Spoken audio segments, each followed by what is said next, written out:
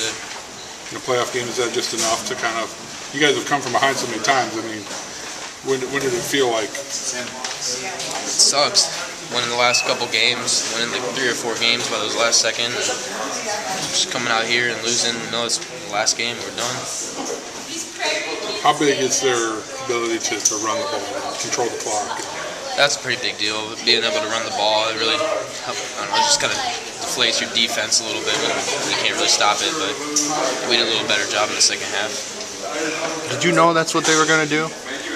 We had a pretty good idea, Yeah. but they're all line and they're pretty physical teams. Yeah. We just couldn't match them tonight.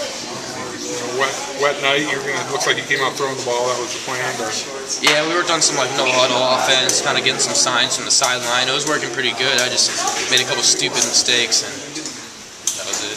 How much did the wind affect the pass? How much did the wind affect? Not really the rain, but the wind. Yeah, I mean, I don't know. I didn't really notice it too much. Just a couple of my throws, I was kind of off balance, and that's what it was. Well, I mean, you guys won 6 in a row. Come to here. What? Just the magic just wasn't there anymore. Or? Yeah, I guess it just ran out. Looking at, I know it's tough to look ahead the next year, but you guys should be pretty darn good.